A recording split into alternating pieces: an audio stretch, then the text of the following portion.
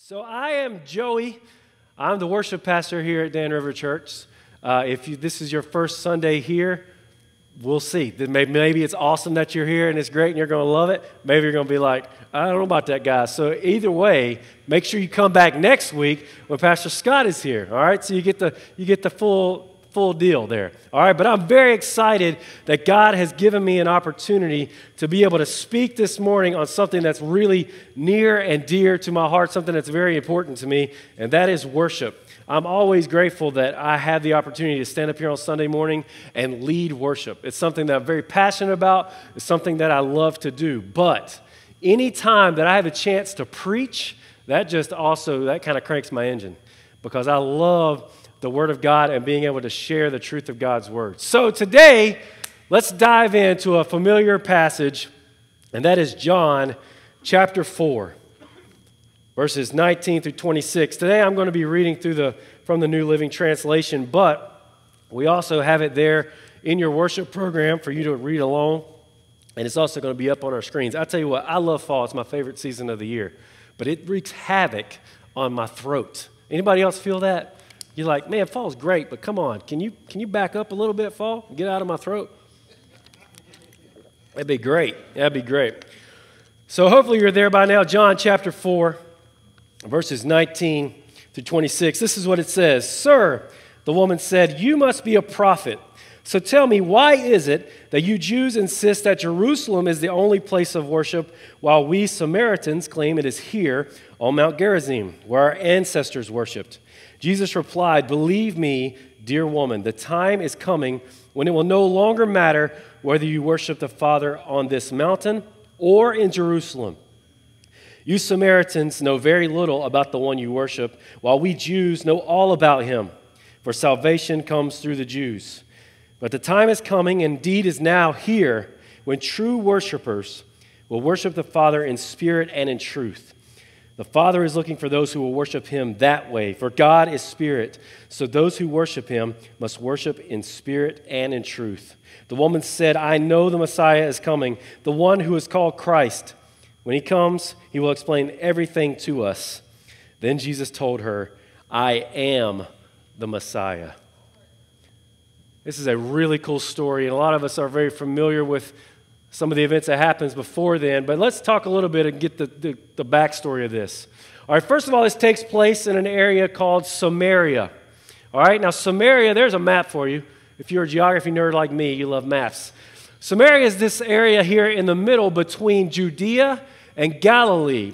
In the nation of Israel, there was really three different sections, Judea, Samaria, and Galilee. And so what would happen was, actually, there was a time in the Jews' history, in Israel's history, where they were taken off to captivity. During that time, some of them were left behind, and they actually intermarried and intermingled with the foreigners that moved into the land because the Jews were gone. And when they did that, they actually kind of mixed up their religions. So you have Judaism that's kind of mixed with this pagan religion. The Samaritans are those people. They are the people that intermarried and mixed up Judaism with another religion. So whenever the Jews were released from captivity, they came back. The temple is in Jerusalem, which is in Judea, there to the south, kind of near where that dot is at the bottom of the map. When they came back, the Jews kind of saw the Samaritans and what they were doing, the way they had mixed this religion, and they said, guys, you cannot come to our temple and worship. You cannot worship Yahweh here. And so the Samaritans were like, well, forget you then. And so then they went back to Samaria, and they built their own temple and their own places of worship. And so now you got this big, long, like hundreds of years feud that is going on between the Jews and the Samaritans. Now, it was so bad that many Jews would do whatever they could to avoid this area altogether. They would avoid Samaria altogether. So, like, if they had to go from Jerusalem in Judea in the south to Galilee, which is in the north, they might go all the way out of their way just to avoid Samaria. Now, to give you an idea of how crazy this is, it would be kind of like somebody that lives in Virginia going through Tennessee to get to Myrtle Beach just because they don't like North Carolina and they refuse to go through North Carolina. It's crazy. But that is how deep and heavy this feud was between the Samaritans and the Jews. So it's kind of odd that Jesus is there in the first place, but then the fact that he engages in a conversation with a Samaritan woman makes it even stranger. probably are familiar with this story. If you were like in Sunday school growing up, this lady, she comes to the well. Jesus is at the well. Jesus says, give me something to drink. She's like, what? Why are you talking to me? You're a Jew and I'm a Samaritan? That's crazy. And he says, if you knew who he was talking to, you would ask me for the living water that I can give. And then he proceeds to tell her all of this stuff, this real private, personal stuff in her life that nobody knows about. And he's like, just, hey, I know all this. I know all your dirty secrets. And she says, I perceive you are a prophet. That's where we pick up our story right here in verse 19. He says, I perceive you are a prophet. Now, that's kind of like an understatement, right? She's talking to Jesus, and she's like, oh, you're a prophet. Well, the natural conversation then ensues. That kind of happens whenever somebody thinks there's a prophet around or a pastor around, then like a spiritual conversation ensues. So she decides to ask Jesus a spiritual question. And so she asks her spiritual question. Well, you guys say we should worship in Jerusalem. We say we should worship up here. What's the deal? Jesus responds in a way that she did not expect, which I find to be very, very typical. Anybody that's walked with the Lord any amount of time, you will find that when you ask God for something, he very rarely responds in the way that you think he's going to respond. And this is the case with Jesus. He says to her, believe me, dear woman, the time is coming when you will no longer matter whether you worship the Father on this mountain or in Jerusalem. You Samaritans know very little about the one you worship, while the Jews know all about him, for salvation comes from the Jews. That's not what she expected to hear. You guys don't know what you're talking about. You guys don't, it doesn't even matter where you worship. That's not what she expected to hear. Now, let's be clear. What Jesus was saying here when he says that you guys don't know about God, see, the Samaritans, whenever they mixed their religion, they only actually recognized the first 5 books of the Old Testament, all right? The law. The Jews, they have all the Old Testament. So the Samaritans are missing out on the prophets. They're missing out on all the history. They're missing out on the Proverbs. They're missing out on Psalms and songs and all this other stuff. They don't have all of God's story. God has taken his words, put them in men, and they have pinned them into Scripture. God is revealing himself through Scripture. And the Samaritans didn't have it all. They literally did not know God because they didn't know about a lot of these promises, like the Messiah. They were missing a lot of these things, the details that God was giving them. So when he says, you guys don't know me, you guys don't know God, they literally don't know. Which brings us to our first point. Worship requires a recognition of the truth. Worship requires a recognition of the truth. We throw this word worship around kind of like we know what it means. If I say worship, everybody in here has something that pops into your mind, some kind of thought that pops into your mind. For a lot of people, maybe it's music, maybe it's something else, but we really think we know what it means, but do we really? The word that Jesus is using and that this woman is using here in the Scripture when they say worship, this is what it literally means. I've actually got the definition here. It says, to kiss like a dog licking his master's hand, to fawn or crouch, literally or figuratively, to lay down in homage and reverence, to adore. To lick like a dog, that's worship? Now, did anybody read that and you're like, ew, weird, right? That's not the first thing that pops into our mind when we think about worship, but it really kind of makes sense. Who in here has a dog, or you've ever had a dog? Okay, so I'm a dog lover, but I don't currently have a dog because we rent and we're not allowed to have a dog there. That's cool. But growing up, I always had dogs. Courtney and I, when we lived in North Carolina, we had a dog, and actually I got a picture of her here. There she is. Isn't she cute? My daughter, that's my little girl, Ashlyn, with her there. But this is Holly Berry. We got her at Christmas time, and so we felt like Holly Berry was the awesomest name ever for a little dog. And so we got Holly. Now, Holly was, she was a dog. But I would come home sometimes after work, and I would reach down to pet her. And what would she do? She would lick my hand. Like, she wouldn't necessarily be like, oh, just rub me. She would reach up and respond by licking my hand. She was showing me affection and adoration whenever I got home. But now there may be times whenever she did something she wasn't supposed to do, and she got in trouble. There was probably a lot more of those times, all right, and she got in trouble. I get on to her, and she responds by putting her head down, tucking her tail, which she didn't really have much of a tail. It's kind of like a stub. She would tuck her tail and just lay down, showing me reverence and respect because I am the authority in her life. You know, when we think about that mindset, when we think about the relationship that we have, the master with the dog, it really makes perfect sense when we think about it that way with our relationship with God, because it's a very accurate picture. We adore him, we show him affection, but we respect him and we honor him. So it's actually a really incredible picture for us to think about. But in order for true worship to occur, in order for my relationship with Holly to be what it was supposed to be, she had to remember who she was and who I was. I'm the master. She's the dog. In order for us to really have worship with God, we've got to recognize the truth. Not only the truth about God, but the truth about ourselves. God has revealed himself to us through Scripture. What are some of the things that he says about himself? Well, he says that he is the self-existent one. When he gives Moses his name, I am, he is literally saying, I am self-existent. Nobody else is responsible for me but me. He is the creator, Genesis 1:1. He is indiscriminately gracious, but he is ultimately and perfectly just. He is totally sovereign and in control of everything. God reveals all these truths about himself to us through Scripture. Man is none of these things. We are not self-existent. We are not the creators. We are definitely not just and gracious, and we certainly don't have it all in control. We are not totally sovereign. God is God, and we are not. We have to realize that truth. I believe a great picture of that truth comes from the book of Job.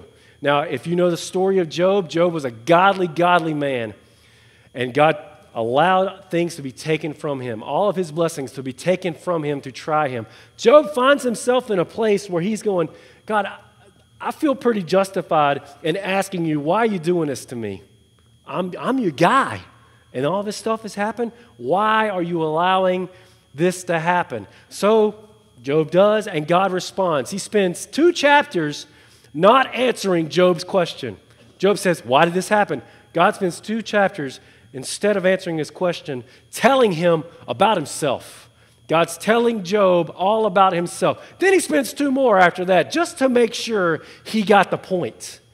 And after God has revealed himself to Job, we see this beautiful, beautiful passage of Scripture in Job chapter 40, verses 1 through 5. It says, Then the Lord said to Job, Do you still want to argue with the Almighty?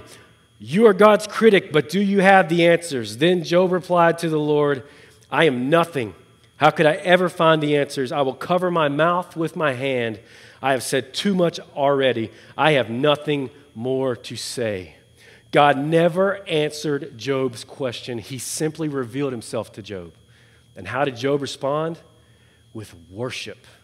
We have to recognize the truth about God and about ourselves so that we can worship. So now that we have an understanding of this definition of worship, let's look at some of the misconceptions that surround worship. Look again at verse 20.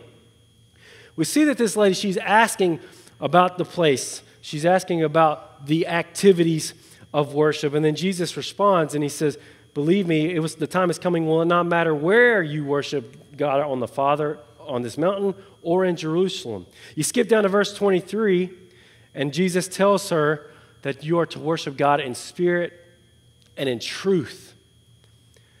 See, this woman is asking about the activities of worship, and Jesus is responding with the attitude of worship. That's our next point, is that worship is not about an action, it is about attitude. Worship is not about the action, it is about attitude.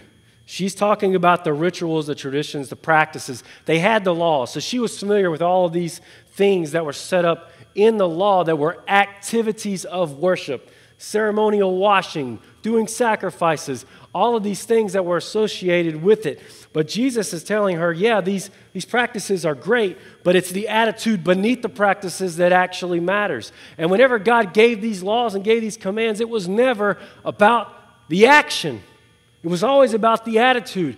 They would wash themselves because they want to show that they want to come before God clean and holy. They would sacrifice something valuable to them because they want to show God full surrender. The attitude of surrender creates sacrifice. The attitude of a clean heart creates the desire for ceremonial washing. The practices reflected the attitude that was already present.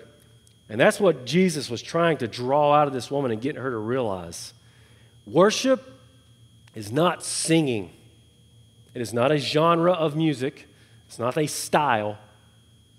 Worship is an attitude. Now, here I am, the worship pastor, the guy who leads you guys in songs every single week, telling you worship is not singing. You can worship by singing. But whenever I say, come on, let's stand together and worship this morning, I'm not saying, hey, like all of a sudden start worshiping. It's your job. You do that. What I'm actually trying to do is to open the floor to you and say, hey, express to God through this song what it is that you're feeling in your heart. I pray and I see God's face on the songs that we sing because my desire is for us to have songs that can put words in your mouth that spell out the attitude of your heart. The action follows the attitude. When you walk in the door with an attitude of worship, your natural response is going to be an action of worship, but that's not the source of it.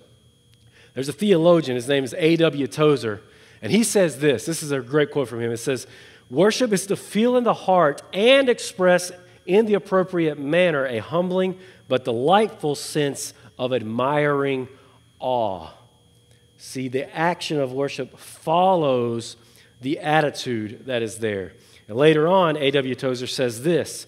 He says, we can admire without worshiping, but we cannot worship without admiring, because worship is admiration carried to infinitude. In the same way, we can honor what we do not worship, but we cannot worship what we do not honor.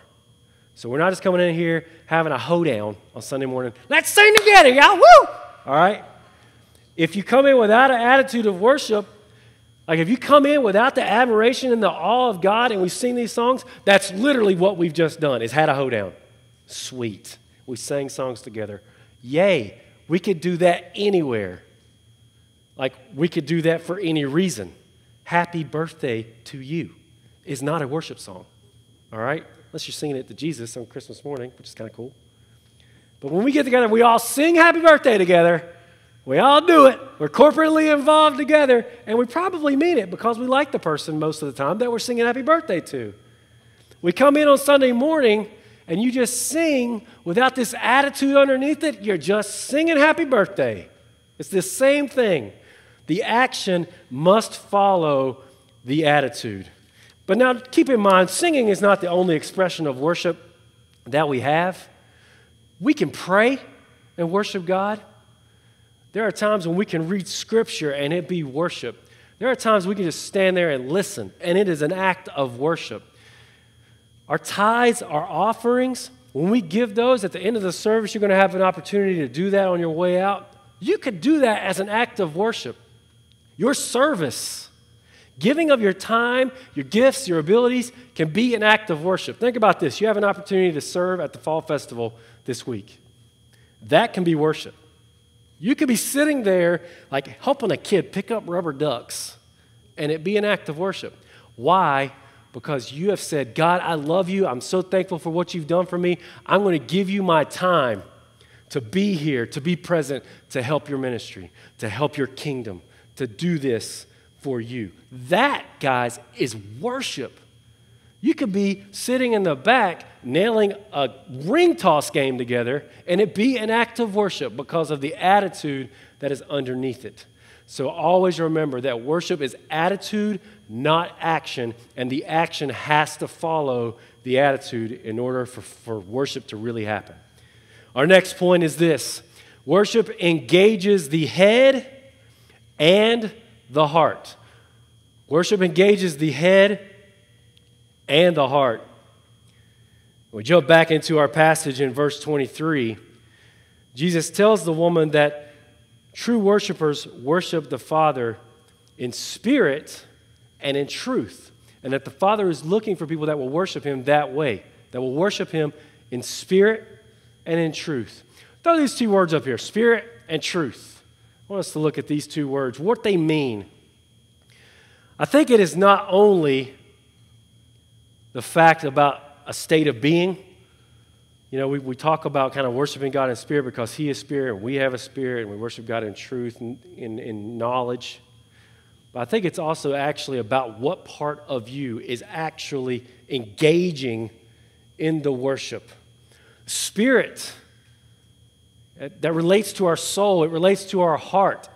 It's the emotional connection that we have with God.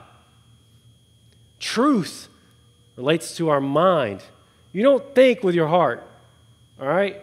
I mean, how many times have you heard that kind of advice? People that they're in love and they make a really stupid decision, and you're like, they're thinking with their heart.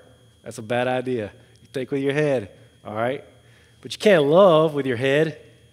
You love with your heart. You need both of them. We have to engage them both. When we think about our soul connecting with God on that emotional level, I think we have some good examples of that in Scripture, one of which is Isaiah chapter 26, the first part of verse 9. It says this, "My soul yearns for you in the night. My spirit within me earnestly seeks you." Yearns. That word, it invokes emotion. You don't yearn with your head. You're not sitting in science class studying chemistry and going, I yearn for that chemical, right? You don't. You yearn with your heart. Man, you yearn for your wife, or at least you should. It is an emotional connection, an emotional attachment to God that is expressed through our spirit, through our heart. But at the same time, we have to engage our minds. If we come in and we just have an emotional worship experience, you just kind of like had a free-for-all, and it gets kind of crazy sometimes. Sometimes, maybe some of you have been in a worship environment where that's kind of the case, where you feel like it is just like, whoa, we have let loose and we're out of control. Now, it's good. Throw your hands up. Shout to God. These are things that we have in Scripture. There are some times that you're going to move because you just got to. But at other times, you can tell things have kind of gotten out of hand. They got a little bit crazy. Why? Because it was an emotional attachment without the mind. We need the mind to engage. If we walk in and just emotionally attach to worship, we're missing half of the equation. How can you really, truly, emotionally attach to a God that you haven't with your mind recognized the truth about Him? When you know in your mind the greatness of God and what He has done for you, when you know your position and His, it creates an emotional response. But you have to engage them both. Now, if you come in and you just engage with your mind without the emotions, you're just going through the action. You're just kind of doing the practice because it's what you have to do. So you have to engage them both. Paul actually gives us a good example of this in 1 Corinthians chapter 14. In verse 15, he says this, "What am I to do? I will pray with my spirit, but I will pray with my mind also. I will sing praise with my spirit, but I will sing with my mind also." The two parts, they've got to be working together, the mind and the spirit, the head and the heart. There's an old saying that many of us probably have heard before. I think it was attributed as like being like a Sioux Indian saying, but I can't find like an actual author. But this is what it says. "The longest journey you will ever take is 14 inches, the distance from your brain to your heart." Now, I think that the original intent and desire behind this quotation is really kind of a one-way journey. It is when you take something from your knowledge, something that you know, into something that you believe. I'm sure we all struggle with that. There's things we know that are true, but yet we can't like take it down into our heart and really believe it as truth. But I believe that when it comes to worship, This is not a one-way journey. This is cyclical. It's a constant, never-ending back and forth, head to heart to head to heart to head. Because you engage your mind and you realize the truth about God, it creates an emotional response in your heart that just pours out of you. And in the midst of that emotional response, I believe that if you're truly engaging your mind and your heart, that God reveals more truth about himself. We sing songs intentionally that are designed to be theologically sound and rich.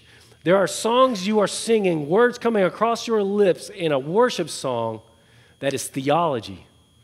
And we're trying to teach you that and reveal more about God and his truth. We're singing scripture, the way God reveals himself to us. That creates a new thought, which creates a new emotional response. I believe that what worship does is it takes this long journey of 14 inches, this long one-way journey, and I believe it turns it into a busy superhighway that's just constantly got traffic on it. When we fully engage our heads and our heart, that is the way that we can really engage in true worship. So we recognize God's truth. We respond by an attitude of worship that creates an action in us because we have engaged our minds and our hearts. And the fourth thing that we see here is that worship is not about a place, it is about a presence. This woman was so caught up in the place of worship. If you look back at the passage in John 4, if you look at verses 25 and 26, she's asking Jesus, where are we going to worship? And Jesus responds, it's not about that place. And then she says this, I know the Messiah is coming, the one who is called Christ. When he comes, he will explain everything to us. And then Jesus told her, I am the Messiah. She's getting so hung up on the place that she is missing the fact that the object of her worship is literally standing right in front of her. How many times do we do that? How many times do we walk in on Sunday morning, we're going to church, I'm going to worship today, it's going to be great. Post it on Facebook, worshiping today.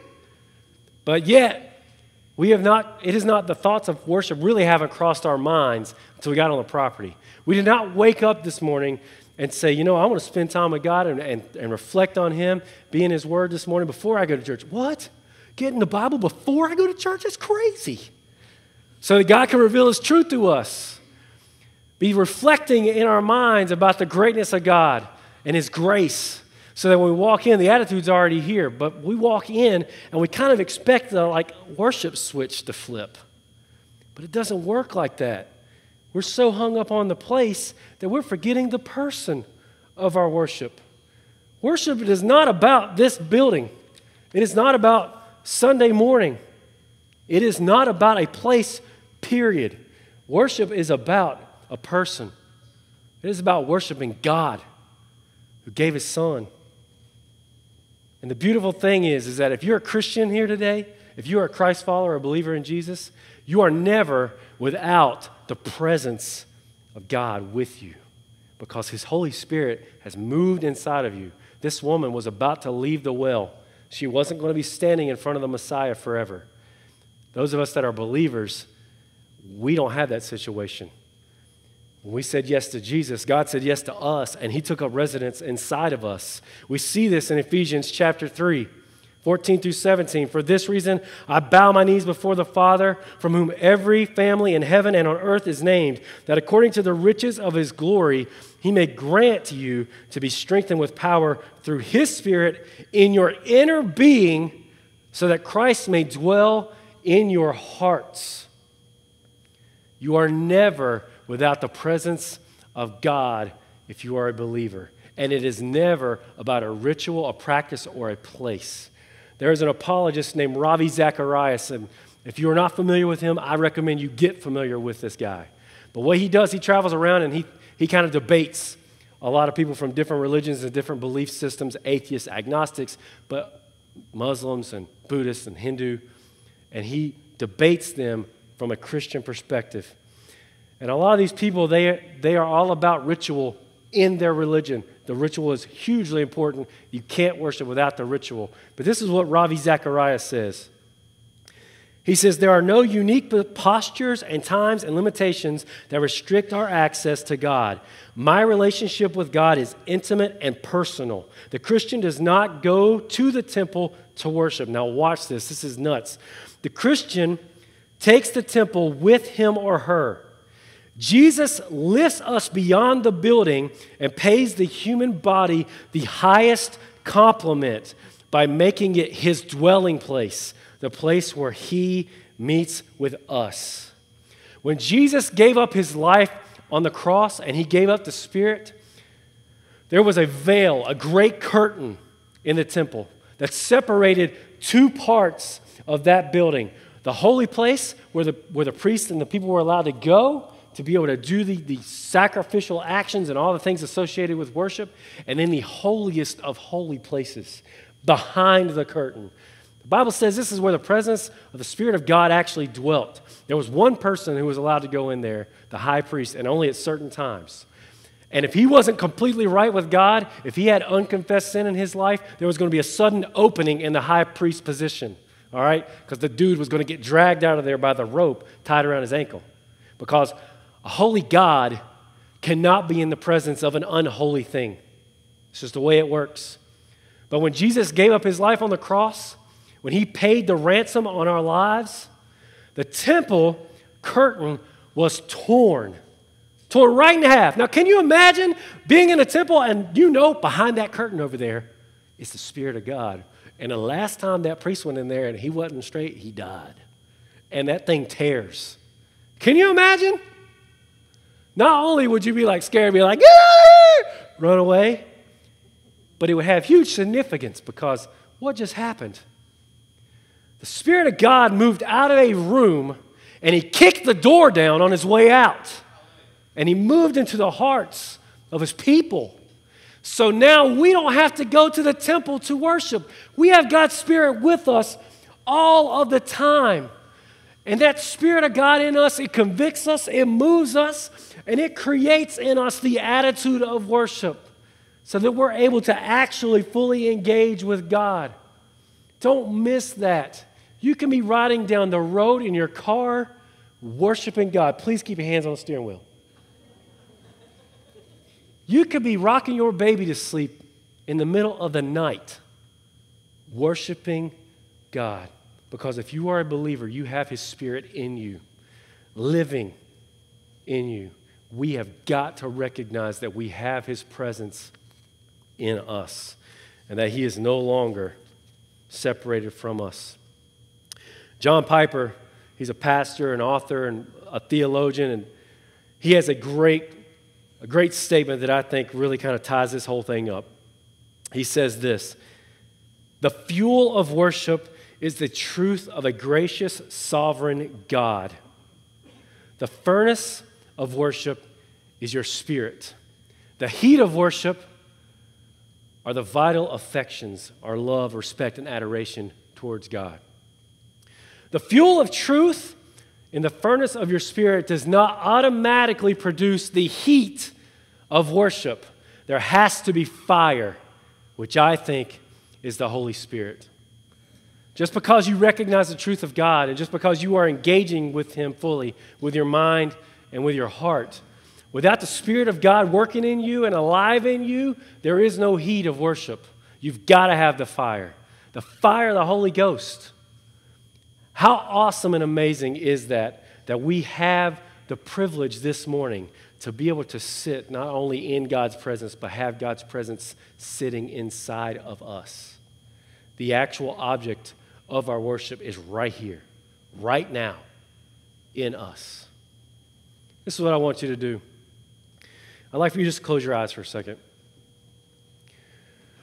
We're going to have a minute here where we can do some introspection. We can look into ourselves for just a second. I want you just to analyze your heart. So I ask you to close your eyes, not to get all weird, but because I want you to be able to focus on just you. I don't want you to focus on anything else that's going on. I don't want you to be focused on what somebody else is doing or something in the room, but just you and your heart. I want you to ask yourself this question. What is it that needs to change in my worship? Is it the fact that you need to change your time with God because you can't recognize His truth, because you're not spending time with Him? You're not reading His Word? Does your attitude need to change, or do you need to even recognize the fact that you have to have an attitude in order for the action to happen? Do you walk in here on Sunday morning and you're like, come on, Joey, get me worshiping? Or do you walk in the door in an attitude of worship and we're just joining in a song that's already going on? A song in heaven that's been going on and will keep going on throughout eternity. That's what we're doing. Maybe you don't fully engage your heart and your head. Maybe you don't fully engage because you're afraid of what might happen if you get a little emotional when you worship. Or maybe you're afraid of, if you think about it, that it might squash the emotions that God's creating in your heart. Maybe you need to realize that you do not have to be in this place on Sunday morning in order to worship, but that the worship is about the presence of God and that you as a believer have His Spirit in you all the time. Maybe you need to recognize that. Whatever it is in your life, just own it. Just own it this morning and say, God, I want to be what you want me to be. I want to be a true worshiper. I want to worship you in spirit and in truth. Maybe you're sitting here this morning and you're going, I can't do any of that stuff because I don't have a relationship with Him to begin with. The promise of the Spirit of God indwelling you is a promise that is made to believers in Jesus, to people who have been saved.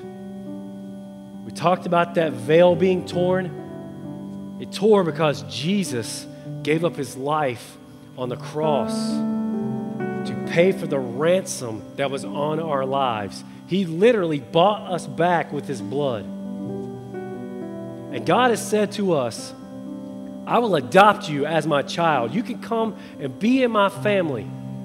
All you have to do is say yes to this gift that I'm giving you, to trust Jesus as your Messiah, as your Savior, and to follow Him, to put your whole faith in Him. That's all that God is asking you to do. And maybe you're going, I don't have that Spirit active in me that you're talking about. Maybe the reason why is because there's never been a point in your life that you can say, yeah, I did that. I stepped out in faith and I have followed Jesus. He is my Messiah. I have asked Him to save me.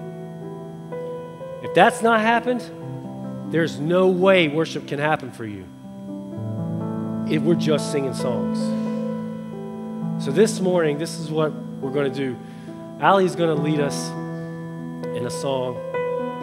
And as she's singing, I'm going to be down here at the front, and we'll just open up the altar. Maybe you want to come down here as your first step towards true worship this morning and just say, God, here I am. I'm worshiping you. I'm fully in your presence, and I'm recognizing all these things about you. Maybe you have questions about what this means to follow Jesus, and you want to get saved this morning. I'm going to be here for these next few moments. I'll be here afterwards, and I would love to have a conversation with you about it. There are other people here as well, other servant leaders that would love to have a conversation with you about putting your faith in Jesus. So as Allie leads us, if you would, please stand.